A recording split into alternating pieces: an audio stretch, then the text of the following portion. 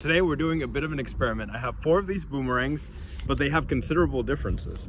First, we're going to start off with this one. It's just the shape of the boomerang. It has no leading or trailing edge, no airfoil.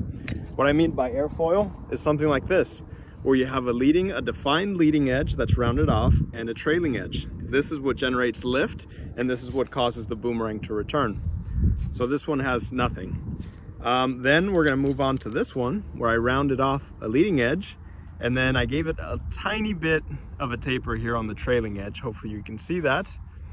And then we're gonna try this one. It has a nice defined trailing edge, but no leading edge. It's blunt.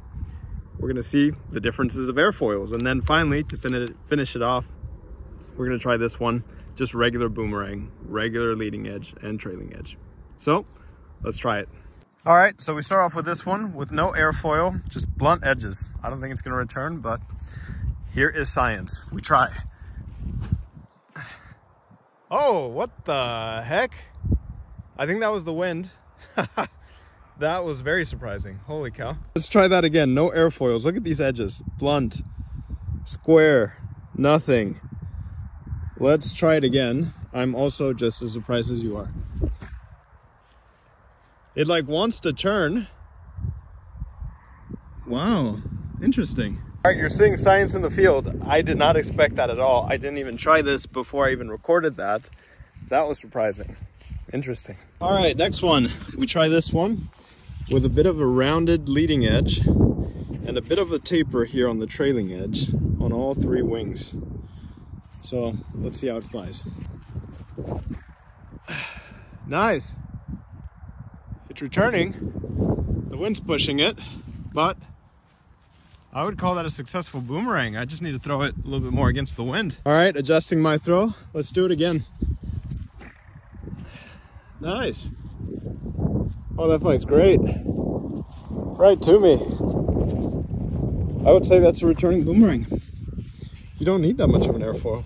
Next one, we have a blunt leading edge and a nice trailing edge.